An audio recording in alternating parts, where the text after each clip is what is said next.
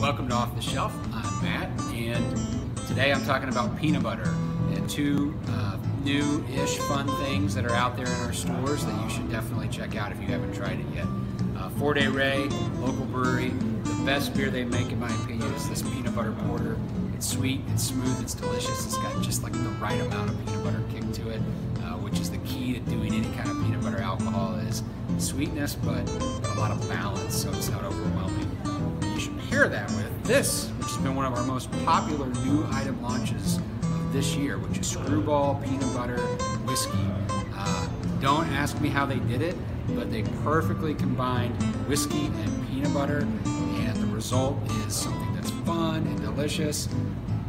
I don't know that you're going to be drinking it every night, but it's an awesome thing to bring and try and have fun with at a party for sure. So peanut butter porter paired with some Skrewball peanut butter whiskey, you can't go wrong.